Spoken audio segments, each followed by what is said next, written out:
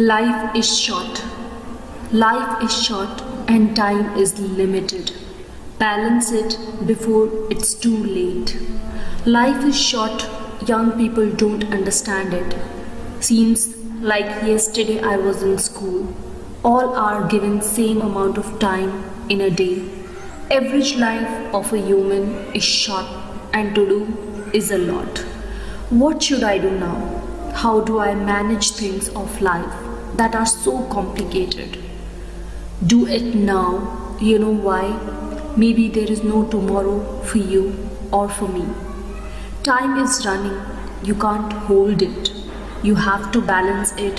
What's given to you is limited. Time is same for all of us, but life is different for all of us at different stages. But this is a test of life for what we are here in this world. We clearly know as Muslims where we came from, why we are here, for what we are here, and where will we go after death. If you fail to use daily days, you will lose. Time is gone. You can't hold it. Make your life qualityful. Don't be empty-handed within and outside. You don't know if tomorrow is written for you or not. But Allah will hold you. Whatever you ask, He will give you, but you fail to ask.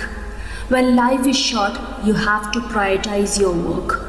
Do it now, don't delay. You may not get chance to do it later. You have to do a lot, but how will you do it? By managing, by sacrificing in this life.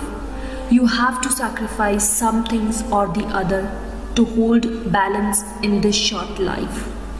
If you don't understand the real meaning of life, what will you leave to your children? When life is short, spend time wisely. Don't waste it. One of the quality that people will have who will go to Jannatul Firdaus, the highest paradise, is not wasting time. You cannot waste time. You have to utilize it either in worldly things or in the things that are meaningful for Deen, that is for Islam. Go to graveyard sometimes. See your future. See people who were living with you one day, died and are in grave now, and so will you. Born, life, death. No one knows how much time you have left in your life. Every single minute you are wasting will never ever come back. So use it wisely. Time is the most precious thing in life. You are the only person who will change it, and no one else can change for you. Stop complaining about life and utilize it whatever you have. All got same time to do things that will get you paradise. Don't be too busy in worldly things. Don't regret later what you couldn't do. Correct it now. Do that pleases Allah and live life like Prophet Muhammad sallallahu alaihi wasallam, peace be upon him, who is on number 1 in the world for inspiration. He is the most inspirational man and will remain forever. Allah gave him this honor. It's not easy to be same in all days. Ups and downs of life will chase you. You have to fight with everything. From where will you get that power to fight? The answer is Allah. Allah knows about your situation. He will ease your life. Some get life till 20, some get 30, some 50, some 80, and then next is grave and death. You don't give time to your family to do important things. All are busy. Busy for what? Earning money, which is more than enough for living. Feeling happy, seeing your bank balance, what else you have. And it will not go with you in grave. Spending time in things that will not go with you is a bare foolishness. Spend your time that get you paradise. Follow Prophet Muhammad sallallahu alaihi wasallam, peace be upon him, rules. Follow Allah. Learn Deen, save yourself from death before actual time of your death comes. You want to do so many things in life, but it's not possible that you alone can do so many things in this short life. Do the things that you love the most, you like the most. Utilize your time rather than wasting it. This time will never ever come back.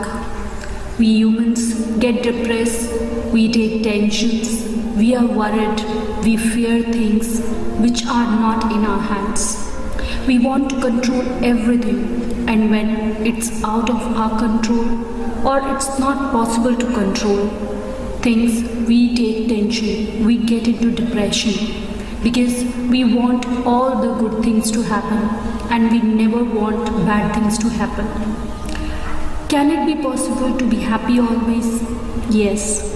When you follow Allah's rule, then it is possible. Even if you have less, you will be contented, you will be happy.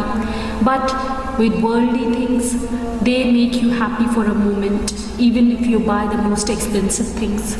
After some time, you will lose interest. You won't feel that much happy anymore. So decide, do you want to be happy for a moment in this world, or you want eternal happiness after death in Jannah? We Muslims know what questions will be asked in grave. Whoever don't know, now is the time to know it. If you don't know for what you are here being Muslim, you will regret it so much later on because punishment is severe. It's severe, hard, dangerous fact. You can't bear it. So wake up now. You say tomorrow. Tomorrow will become today, and there is no tomorrow. It's always today. Give meaning to your life, else life will give you the lesson to that you will not like it, and result will lead to hellfire.